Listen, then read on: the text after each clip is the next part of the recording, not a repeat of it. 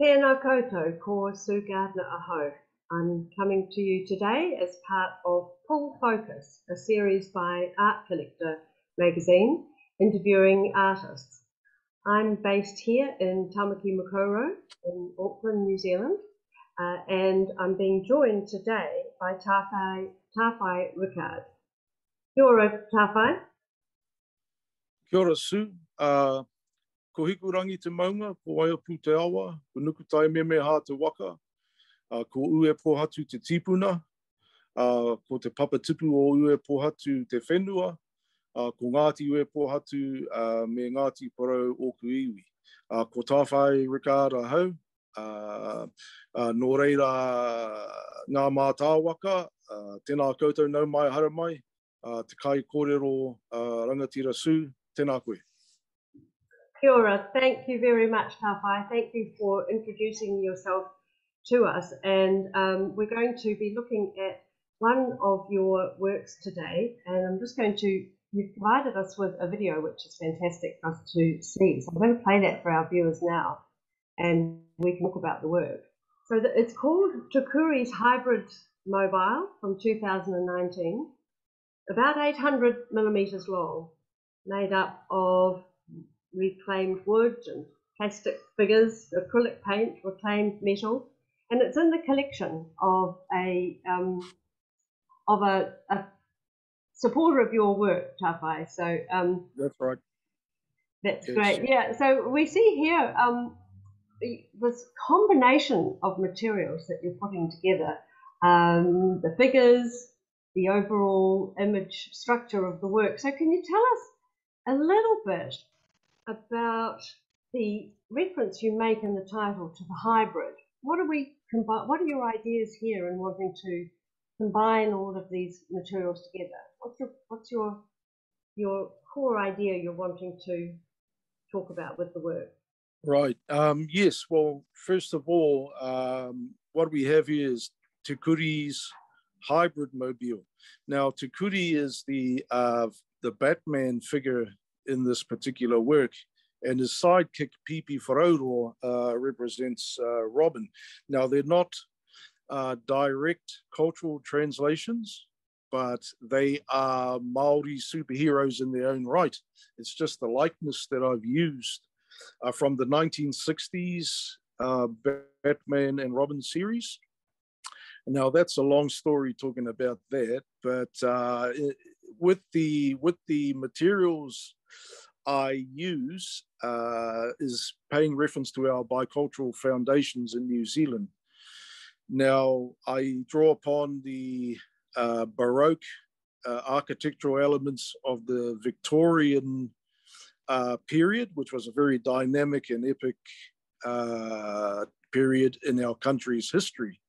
Now, again, referring to biculturalism, I couple that with the figurative painting of my wharenui ancestral house, Hine Tāpora, which is in the Tairāwhiti area of the North Island. And I combine those two to reflect our bicultural foundations. Now, the hybrid aspect of this particular work refers to our two cultures and the combining of our two cultures. We can explore that more into areas such as cultural fusion, blood quantum, and just all those aspects of our two founding nations of our country. So Tawhai, you mentioned Hine Tāpora, which on the Tairāwhiti, that's on the east coast of New Zealand, for those of you who are not so familiar with New Zealand geography. It's a reference to the paintings and motifs and decoration within a wharenui, a meeting house. And there's particular styles you're interested in that, which gives you this kind of flat style of painting. So you've used that then on in elements onto the sculpture. So I thought if we could show now a few of those details, you can see the kind of example where you're introducing other superheroes, if you like, as part of that. So there was a work such as this one here, and also references to New Zealand music heroes. Can you tell us a bit about the other references that you've painted onto the surface of this hybrid mobile? Well, what I do is I reflect on our historical, cultural, and social landscapes of our country. I draw upon my pop art background. I used to practice a style of Māori Kiwiana pop art, which I still use to inform my practice today. I use characters, popular characters in our culture, and even just everyday characters. I use them to tell stories. In this particular image, we have Neil Finn of the band Split Enz, and across the other side, we have Tāpirana Ngata, Surapirana Ngata. So together they interweave and they tell stories, the stories that I want to put across, reflecting our history and also our contemporary culture and society. As I said, yes, I draw upon the pop art movements of New Zealand and Western culture, but particularly British culture because of our parallel of our bicultural foundations. And so the materials in the work definitely reflect that. And you're accessing a lot of times kind of found objects. And so can you tell us a bit about how you're sourcing your materials and the process that you go through to work on these sculptures?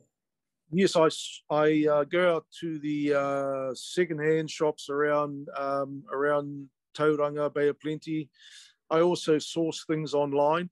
One thing about myself, I know what I'm looking for, what I would like to see in my work.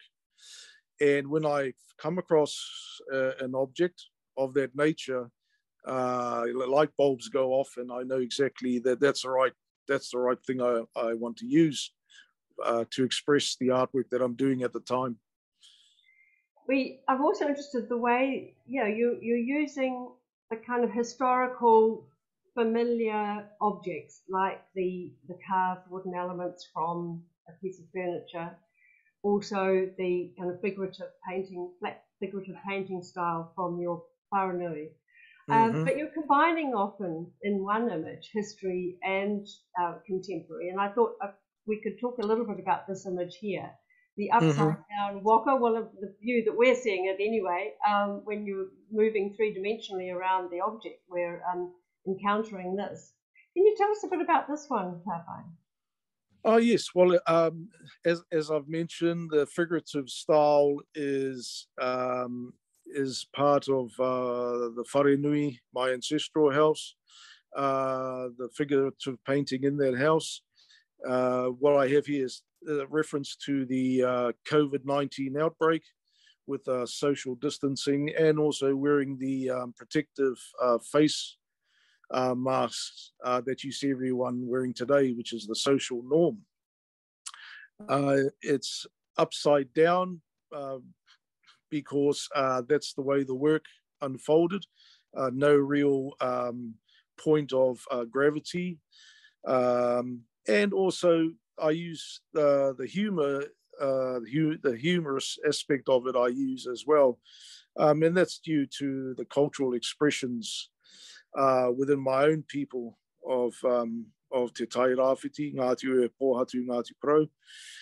So yeah, I use that sort of humor in my work because the figurative painting style doesn't sort of provoke the emotional response in the viewer. So I rely on narrative and characters, and I rely on humor to do that. And one of the characters here with this fantastic coloured coat on, Captain Pohara. Can you tell us a bit about the importance of this figure for you?